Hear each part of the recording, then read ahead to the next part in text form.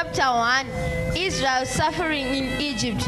Now these are the names of the children of Israel who came from Egypt.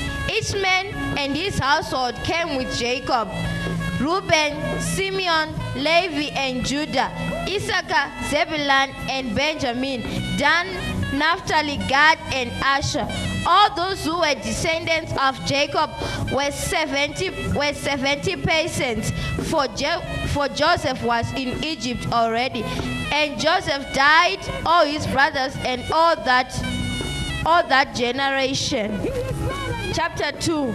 Moses is born. And a man of the house of Levi went and took as wife a daughter of Levi. So the woman conceived and bore a son. And when she saw that he was a beautiful child, she hid him 3 months. But when she could no longer hide him, she took an ark of bulrushes for him, daubed it and asphalt and pitch, and put the child in it, and laid it in the reeds by the river banks. And his sister stood afar off to know what would happen to him. And the daughter of Pharaoh came down to bathe at the river, and their maidens walked along the riverside. And when she saw that the ark among the reeds, she sent her maid to get it. And when she opened it, she saw the child, and behold, the baby was wept. So she had compassion on him and said, "This is the one of Hebrews' children." Then the sister said to Pharaoh's daughter, "Shall I go and call a nurse for you from the Hebrew women?" Hallelujah. Shall I go and call a nurse for you from the Hebrew woman? Hallelujah. So my basic emphasis is for you to know that whenever you are going through trials and tribulation, do not despair, because God always has a solution for you. Amen. Even your enemy can be the one that will rescue you from the mouth of that lion. Amen. Your own enemy can rescue you from the mouth of the lion. Imagine Pharaoh had given an order that anyone that gives birth to a little boy must be thrown to the river Nile. But the same daughter of Pharaoh, when he looked at Moses, he had compassion for him and said, "No, this one must live." Hallelujah. The miracle about the birth of Moses is that amaiva Moses vakatora mwana vakamchengeta for 3 months.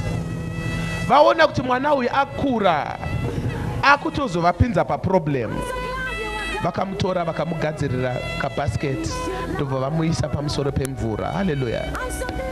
But the most amazing thing is that the angel Gabriel is always available to bring word and destiny about your life. Hallelujah. You come, when you continue to read the story, you find out there was Moses' sister. But when you are reading this chapter as it begins, it says a certain man and a certain woman from the tribe of Levi got married. They got married. Verse 1, just read verse 1 of chapter 2. And a man of the house of Levi went and took as wife a daughter of Levi. Then what happened? So the woman conceived and bore a son. And when she saw that he was a beautiful child, she hid him for 3 months. Thank you very much. So according to this text, Moses was the firstborn. Where is the sister coming from? Hallelujah. Amen. Where is the sister now coming from? Are we together? So the sister, as the Bible explains it, was an angel sent by God. When the mother gave up the child to the water, the angel of the Lord took over to intercede, because Moses was a friend of God. He was not supposed to die. Hallelujah.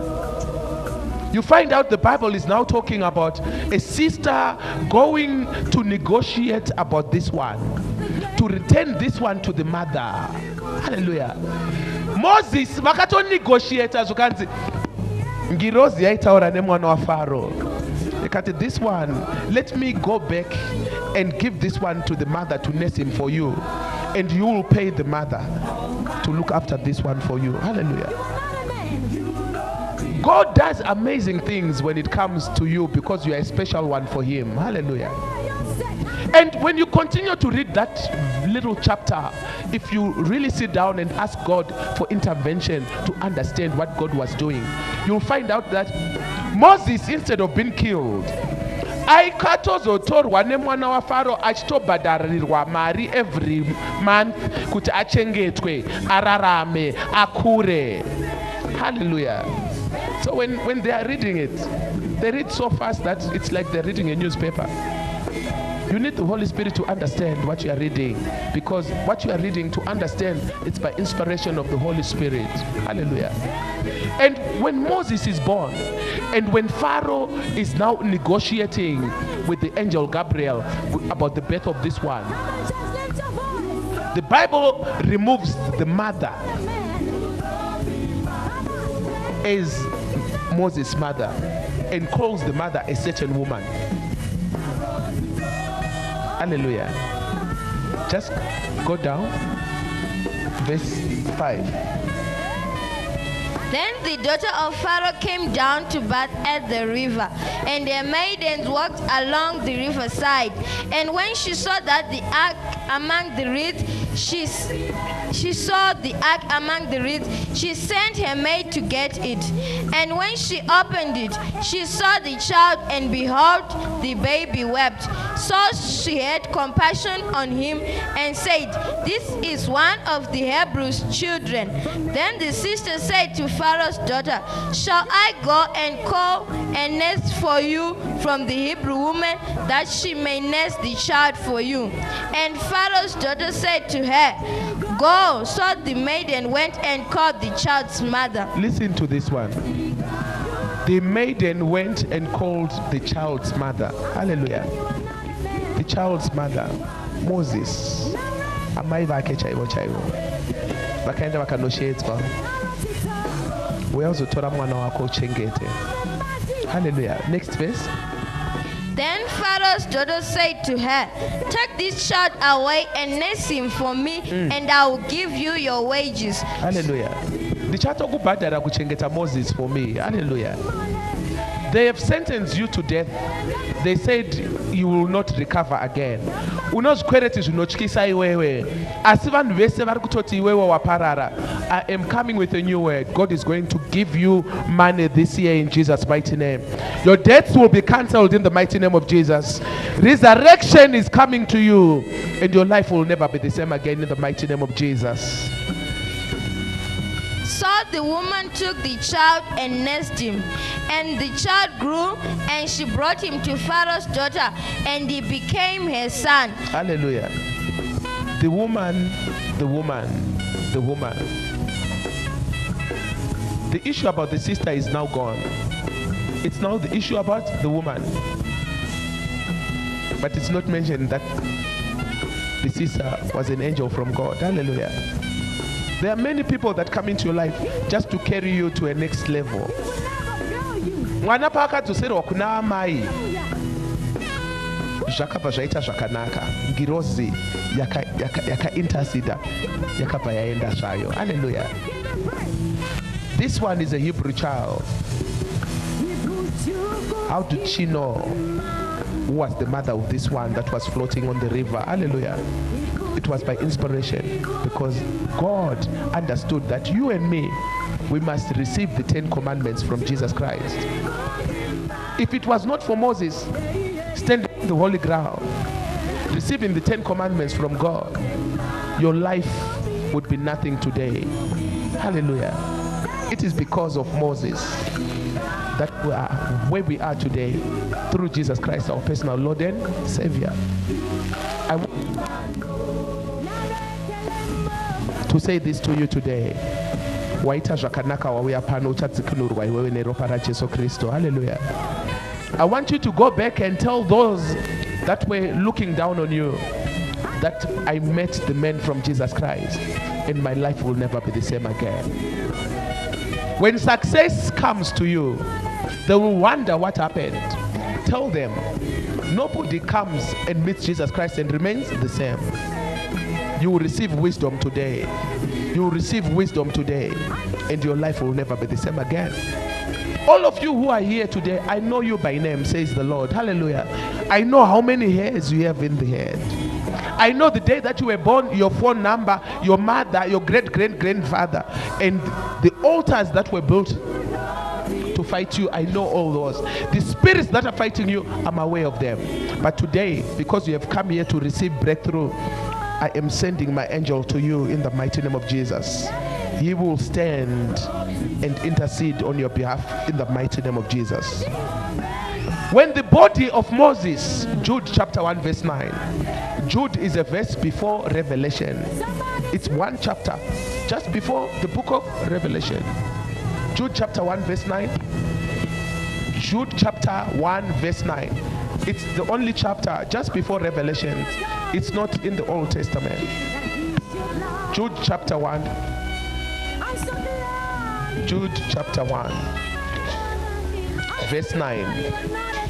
Jude chapter 1 verse 9. Yet Michael, heading of the story, old and new apostles. Verse 9. Yet Michael the angel in contending with the devil, when he disputed about the body of Moses, dared not to bring against him a reviling accusation, but said, "The Lord rebuke you." Hallelujah. So you find out that when Moses died, there was contention about his body. Lucifer was saying, "I want this body to go to hell." And God sent an angel to protect the body of Moses. So Moses was very special to Jesus Christ. Hallelujah. Because God always was protecting Moses, whether from the daughters of Pharaoh or also from Lucifer himself. There was a war between Michael and the devil about the body of Moses. If you meet God, you become holy like him. Hallelujah. Moses was the only prophet who was able to speak to God one-on-one, face-to-face. And when Moses died, Lucifer wanted to take the body to hell. And God said, "No, not my servant." Hallelujah. God is sending his angel Michael to contend for you in Jesus' mighty name. By the time you leave the deliverance center, it is 100% sure that unorore kaiwewe. It does not matter what spiritual husbands have been doing about your life, but I come to tell you a new word. Unorore kaiwewe. When I speak about marriage, I'm speaking about financial breakthrough. Hallelujah. Kana iwe uchitadza kubvisirwa pfuma, zviri kureva kuti pane mweya wakabata mari muupenyu hwenyu. Finish. Kana iwe uchitadza kuroora, zviri kureva kuti haungotombogone kana kutenga pramastomp. Finish. Unororeka iwewe. Ukatadza kuroorwa uchalojawo seiko, uchazotengawo imba yako rini. Kana usingarooreke idambudziko munhu waMwari. Hallelujah. You find out the birth of Moses, Exodus chapter 2. There was marriage between the father and the daughter from the tribe of Levi. The two came together. Vakavakamusha Moses akazvarwa. Hallelujah. Panozvarwa mwana pane chinoitika because of the heart of God. Children are gifts from God. Hallelujah. So marriage brings gifts into your life as well. May God be glorified today. Let it be so, and so shall it be. To those that are watching me from Guinea, Equatorial Guinea, the General Overseer Dr Takavengwa will be coming to Guinea very, very soon. I think in the next 30 days, I will be in Guinea for a crusade according to the will of the Father, in the mighty name of Jesus. So keep watching City Life Ministries and you will know the time and date when I'll be in Guinea. Prayer line in Guinea is coming very soon. God has spoken to me that I must come to Guinea. So I will be coming to Guinea in the next 30 days by the special grace of our Lord and Savior. Overseer Love More will be coordinating with the people in Guinea, in the Republic of South Africa, from tomorrow to find out the logistics and the tactics of how we'll get there. So our delegation will be in Guinea. Prayer line demon richirowa chichiswiper. My partners edoku Guinea shita zvakanaka chichikudzidzisa iwo shona ikoko. Hallelujah. In Jesus' mighty name we pray. Thank you, Lord. Hallelujah.